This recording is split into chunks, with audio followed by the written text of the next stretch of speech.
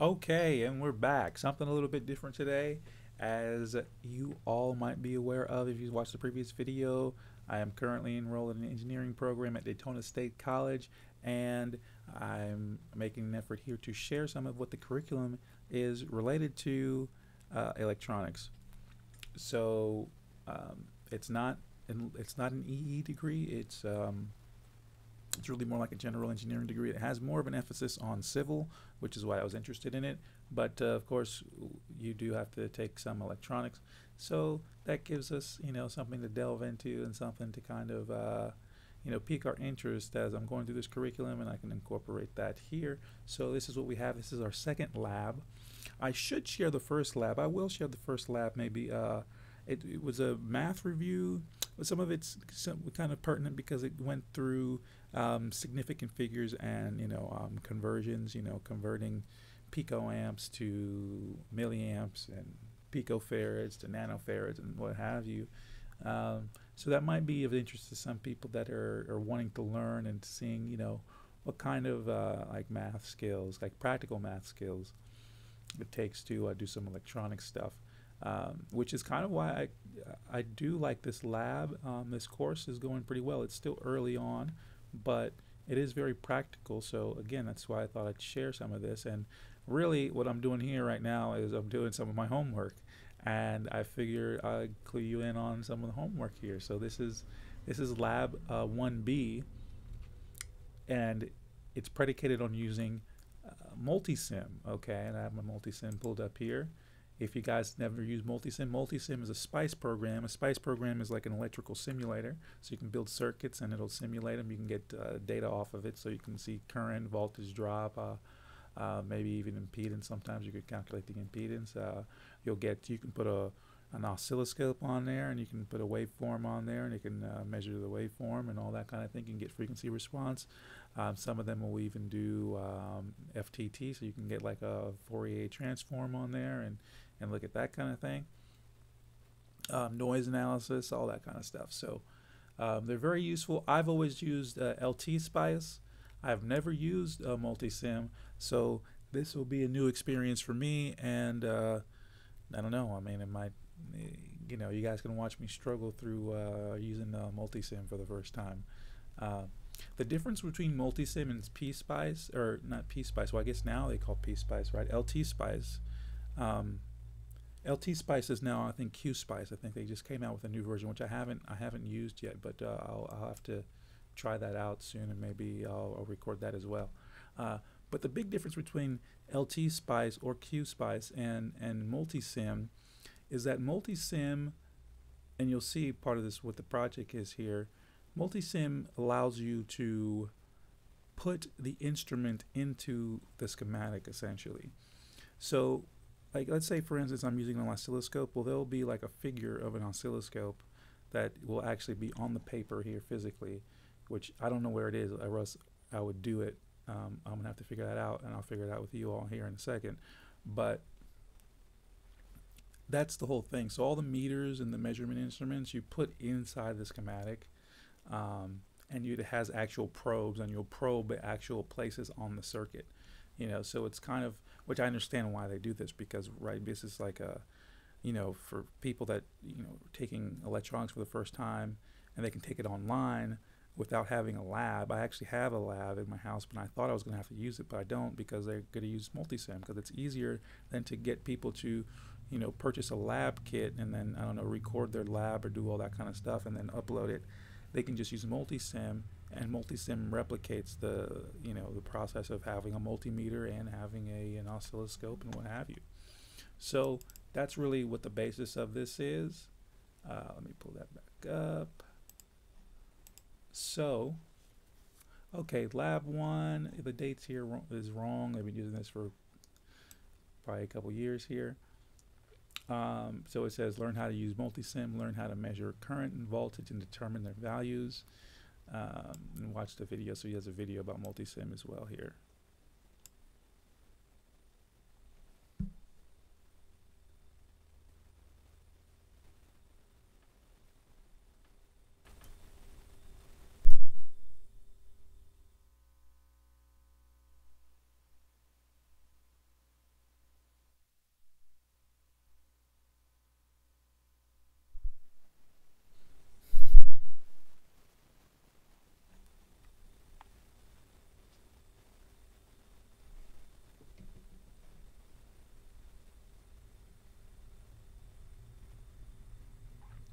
Okay.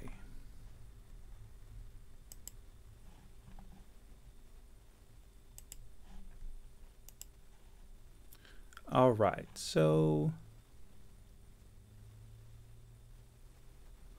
let's see what the objective is here. So it says simulate the circuit given below in multi-sim for the following measurements. So basically what we have here is just a basic resistor network. It doesn't want us to calculate anything. All we're going to do is measure V1, V2, I1, and I2.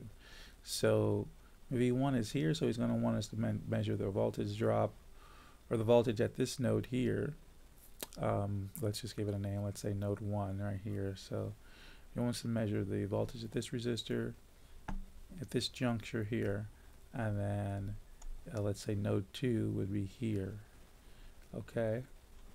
And this is going to use a 12-volt supply. Okay. And we're going to have to measure voltage and current.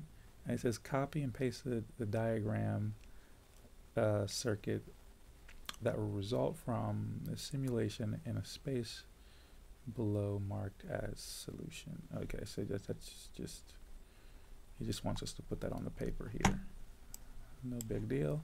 Make sure that all 4 instruments used to measure the voltage and current are shown in the diagram. So that's what I was talking about. See, so apparently it's going to use, I guess you can't get multiple readouts from a single instrument, or however multisim works, so you're going to have to use one for voltage and one for current, one for voltage, one for current, so it's going to add up to 4 different instruments there.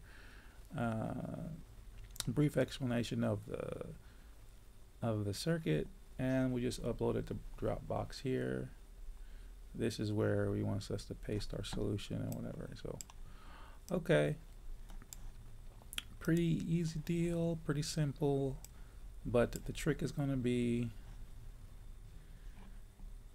let's see, so I need, the trick is going to be figuring out where these instruments are. So I need 2 1K resistors, 1 3K, and 1 2K resistor. Okay, that's probably going to be where I'm going to start, because I'm supposing that that's going to be the easiest thing to find. They're right here. The icons are very small in multisim. This is something different too. So in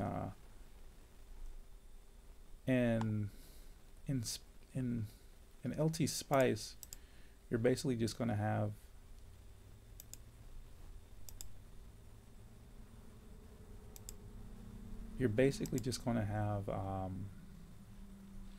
one kind of resistor. Okay, you just have like a generic kind of resistor, and you just go from there. A 2K, this has all the denominations and values. See, I think I'm going to use that instead. See, I guess this is a certain part number for a resistor, but I don't really want that. It doesn't have to be that specific, and it's just going to take up space on the schematic. So let's see if I can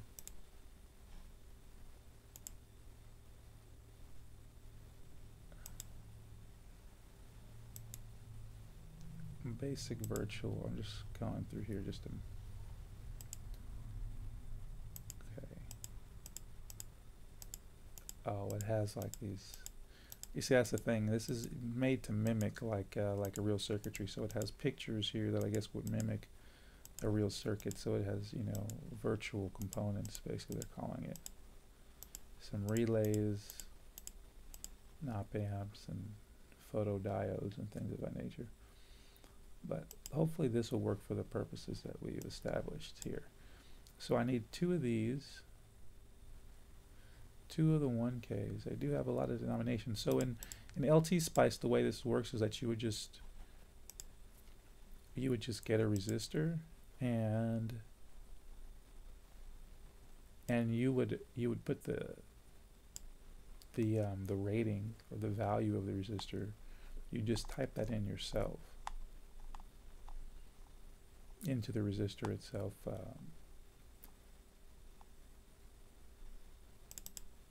Oops, that's the wrong one.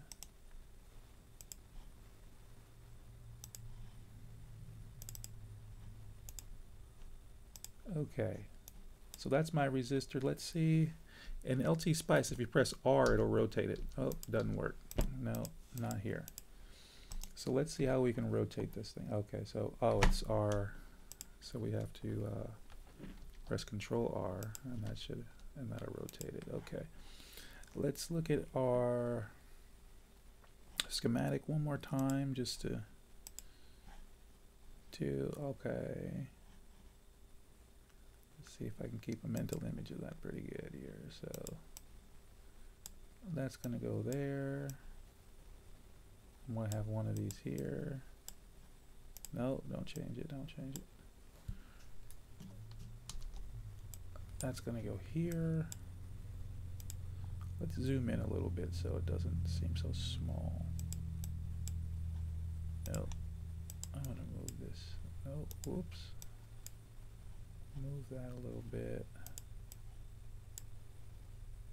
This is going to go.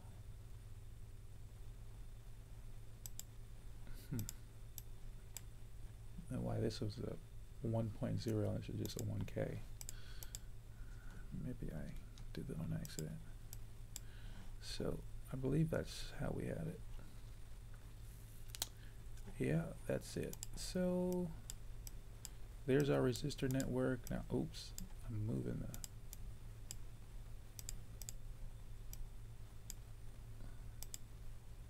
not as easy to move as other programs I've used. Let's see. Nope. There we go, kind of. They all look to be on the same plane here. So a wire connection is the next thing I need. Oh, and it's just automatic. Okay, cool. That's nice. It connects pretty well. So that's going to be node 1, and that's the one where that's the node of interest. Now I need a voltage source. It's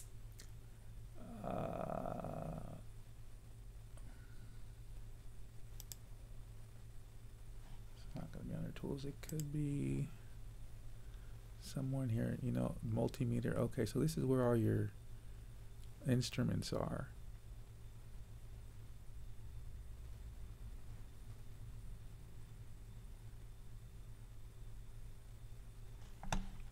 I know if I click on a resistor or any one of these, it'll bring back that library, and I can just go there. But, oh, here it is. There we go.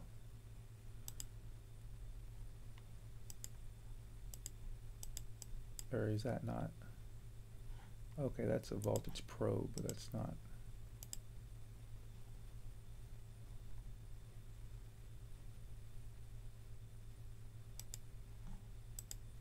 That's a voltage probe as well. Looking for a voltage source. This is, again, I told you, not going to be that straightforward. I'm going to have to struggle here a little bit. Here's a place source. Okay. Now he got a battery.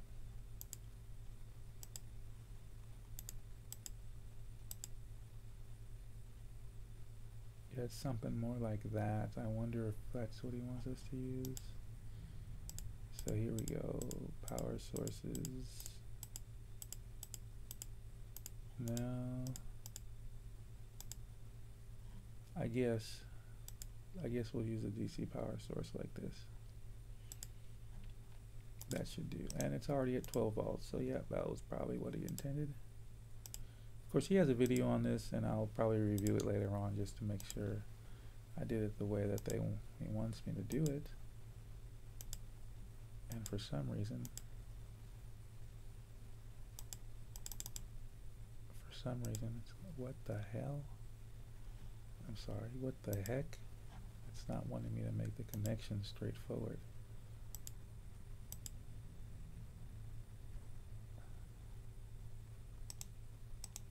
That's very odd. Maybe if, whoa, no.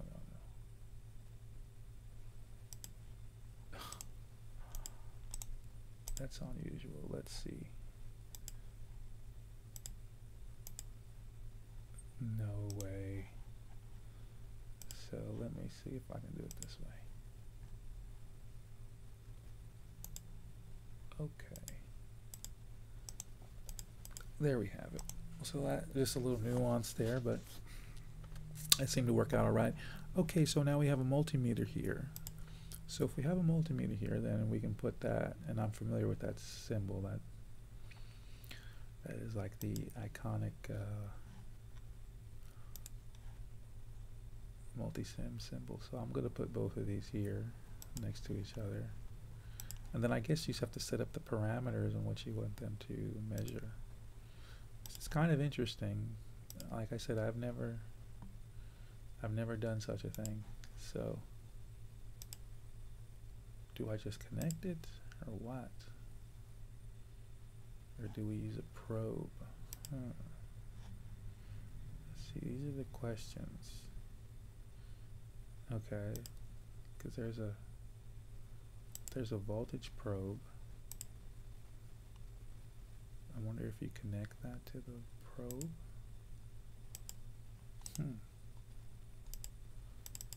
See, that I'm going to have to figure out because I don't know. Okay, probe type. Look, you can say voltage and current. Look at that.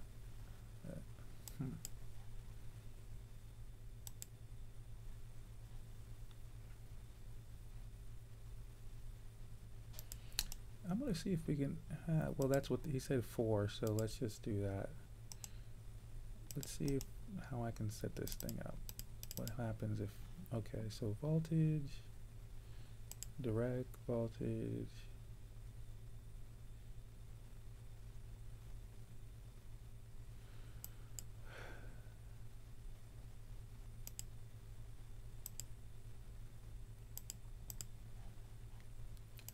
but is it like connected to anything? How does it know that this is the probe?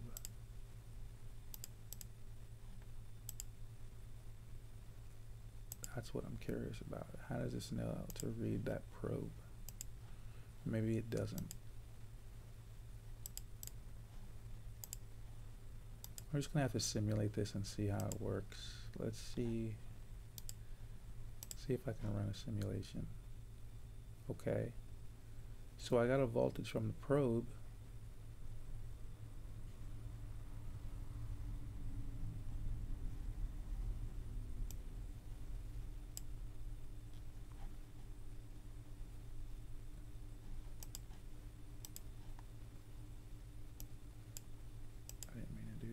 So I got a voltage from the probe, which seems to be very low. It's -1 volts. That seems unusual.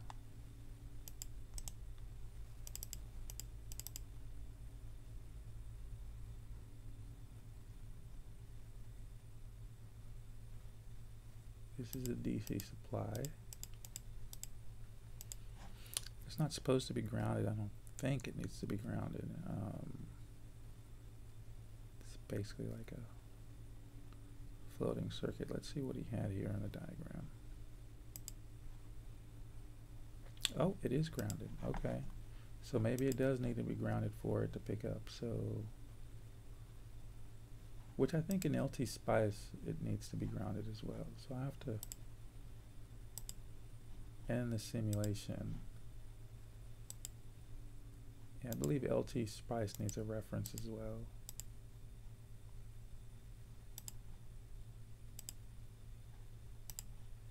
So I'm actually not that surprised about that. Let's run simulation again and see what we get. Yep, 3.2 volts there. So that worked.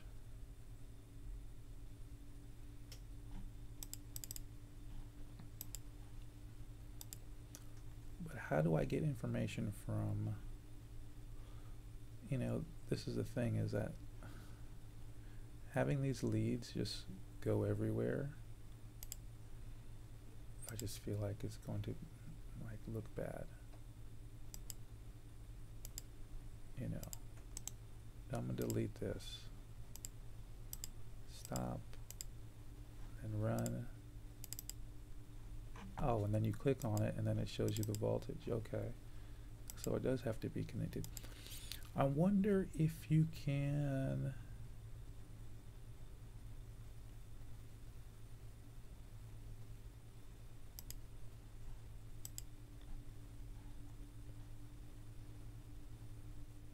Which I know you probably can do. You can put little flags. So this is pretty simple. I guess we've already figured it out. It hasn't been too terribly like a voltage reference.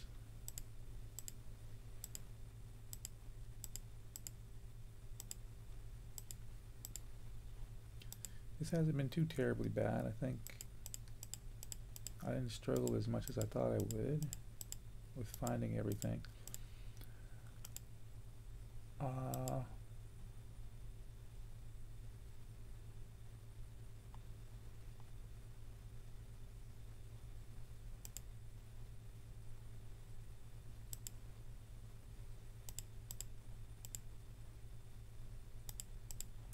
What I'm looking for, however, is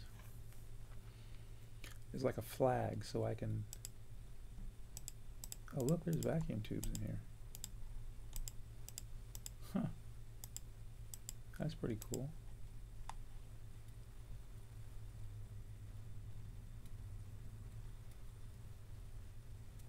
What I'm looking for is a flag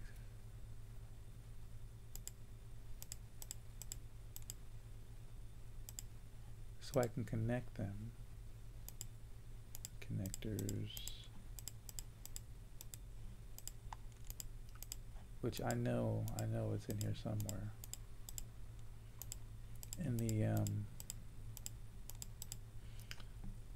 In the section with the voltage miscellaneous, that was all the cool stuff. It had all the different tubes and everything. Look at this.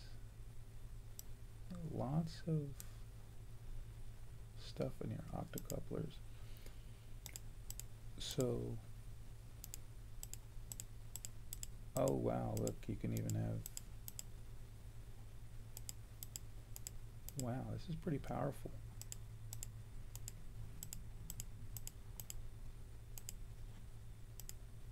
You even have a digit simulation here. So here's the issue. It's not really an issue, but it's going to have to be under source, I bet. I'm pretty sure not the ground, but if I use one of these references,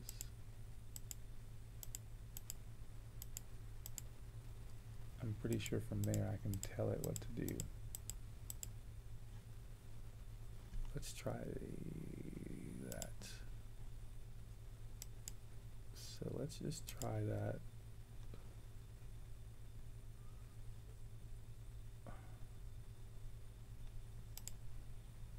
That might not be what I want at all, actually.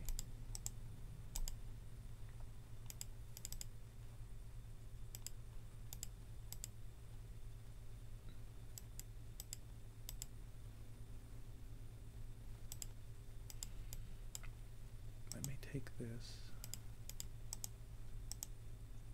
Take this and cut that out.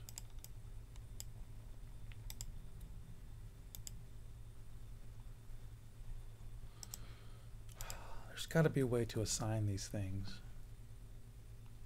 Anyway, I think I'll just leave that to my own exploration. But you guys get the gist. If I ever find it out, I'll upload another video. I don't want to take all the time here. But you see, is if I just wanted to do it, which I would consider the sloppy way, would be to just hook everything up like this. Then that would give me the voltage and current.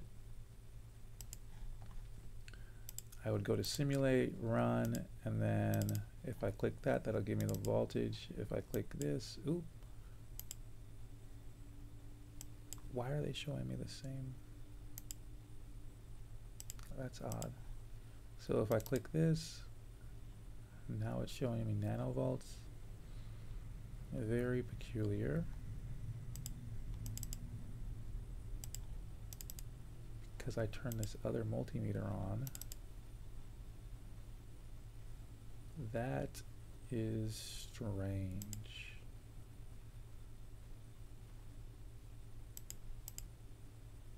Why are they seem to be working codependently, like they're slave to each other for some reason. That's interesting. That'll have to be figured out. Let's see, you know, unexpected problems. Let's see if I can set this up to read both of them. Because as I recall,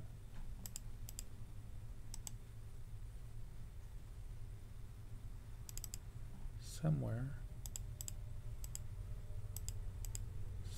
in here I could read both of these. Let's see.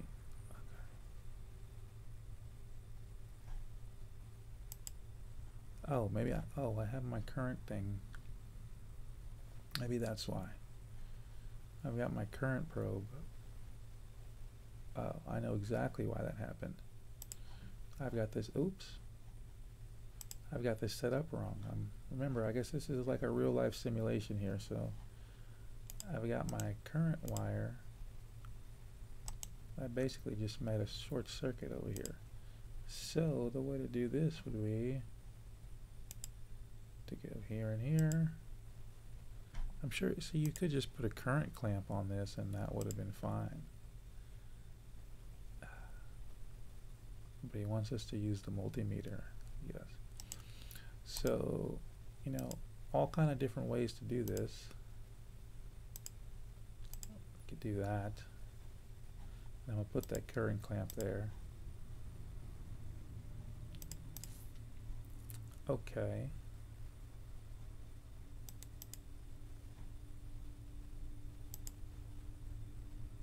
Whoa. Oh, well, no, that makes sense. Huh. So, measuring the current, which is 800 microamps, it's actually it's putting a load on the voltage, which I guess is realistic. I just didn't think it would do that so much. Now let's see what I have out of the clamp.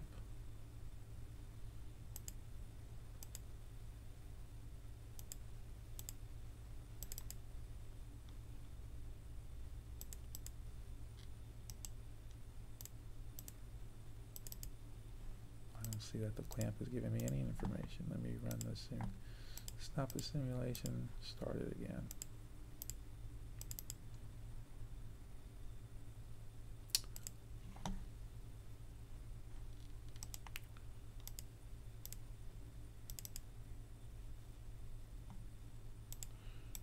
So I don't know where the clamp is supposed to display its information, but that worked. I really don't want to leave it like this because I think it's very, very ugly. And now if I were to set this up,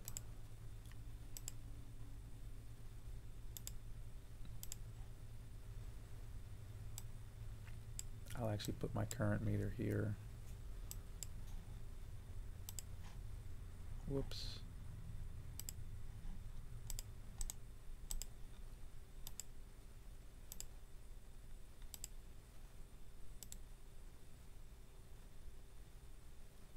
Oh, I mean, what a circuit. Doesn't that look nice? Okay. So I should have my 3. Now it's measuring different again. It's got a different load on it, I suppose.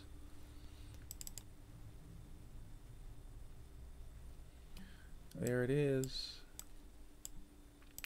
Now, see, I probably want to do the math on this one just to figure out to see what it's actually supposed to be. Let's see if this current clamp is messing with anything.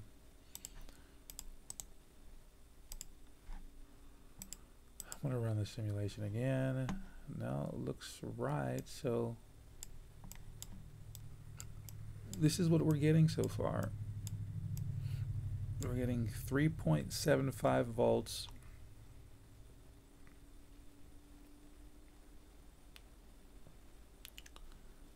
Here at node 1 with 3.775 nanoamps.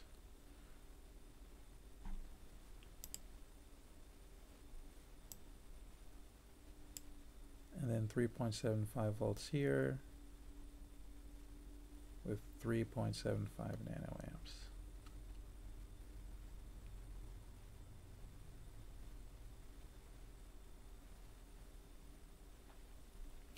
I'm gonna have to look into this to see how he wants it connected. This seems very odd to me.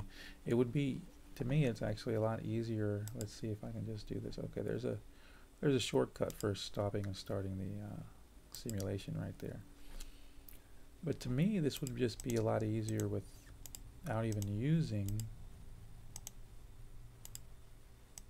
these deals. I'll leave them there because that's what he wants you to do. But if I just showed you for a second, I mean, if I were doing this myself and I was genuinely just interested in what the values were, let's see if I can get that back. Kind of, not really. Okay.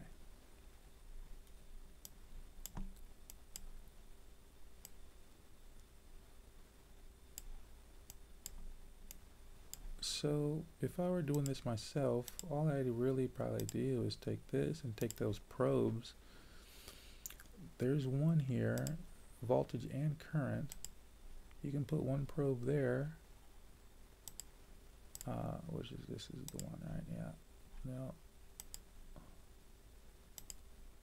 Okay, I would take that, then run the simulation.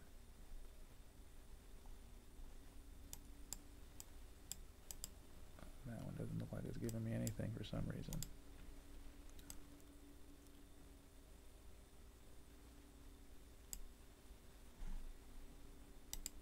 Let me check my connections here real quick.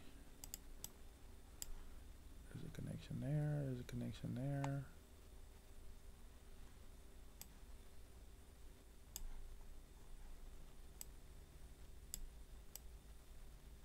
Okay, so it's actually touching. I guess it's, if it's green, it's actually touching.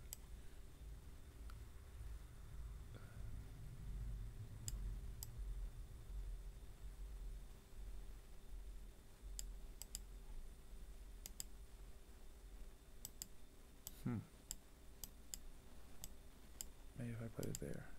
Okay. There we go. So we do get 3.2. We do get, now this thing is telling me it has negative 800 nanoamps. 2.4 volts on the second node. It's kind of screwy, guys. Kind of screwy. Of course, I'm probably doing something wrong. They wanted me to use the multimeters, which I will because that's what it asked for.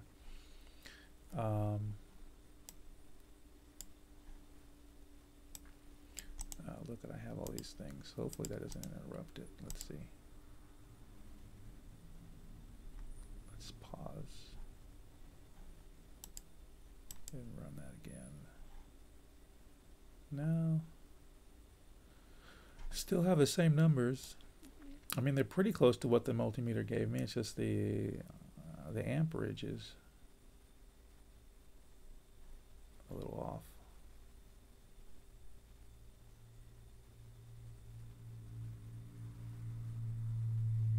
Interesting. Oh, this is supposed to be a 2K, not a 2.2K. 2.2Ks are actually much more realistic, though. That's tend to be more common. Well, let's change that.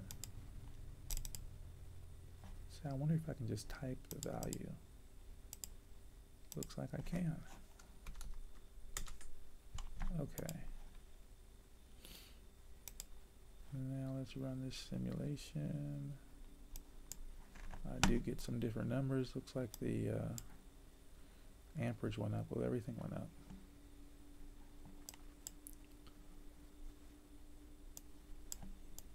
And I'm actually going to take this out too, just for uniformity's sake.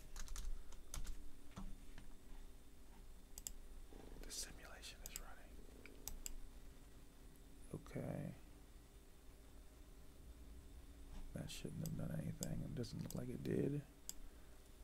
All right, well, that's the project. I'll just dial this down, make sure I'm doing everything right here with this, with these multimeters. I won't use the probe.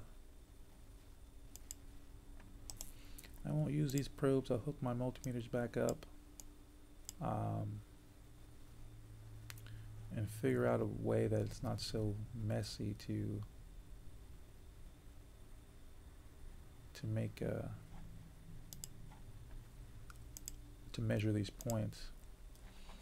I think maybe if it's, is it the probe? Those are probes there. I wonder if there's a different style probe I can use. Anyway, this is Lab1-B from the electronics course at Daytona State College for the engineering program. If you have any questions or if you have any more advice for me on this one, if you guys are into multisim or have used it before, if you got any answers about any quirks here that might be able to assist me in these projects, I would be much appreciated. I'll see you guys soon with more content. Have a good one. Okay, so I just went back basically to just do it how I intended to in the beginning. It seems like that's just the way you have to do it. I couldn't find any like labeling device where I could label the nodes without having to have the wires. I'm sure it's in there somewhere, I just haven't found it yet. And you know, this is not an exhaustive assignment, it's pretty simple, so I didn't want to spend a lot of time on it. But here we go. Here's the circuit. All I have to do is take a screen capture of this, paste it on the doc form, and then give a circuit description, and then that's all there is for the part 2 of the first lab for the electronics class here. I'll keep you guys updated on anything else I find interesting. There's actually another book that I'm using for this class that's actually really good, and I'll have a review of that as well. It's not Grubb's book. It's not the Grubb's Basic Electronics. It's a circuit analysis book, and I think you guys will enjoy that too. So I'll upload that pretty soon here, and just stay in tune for more content. I'll see you later.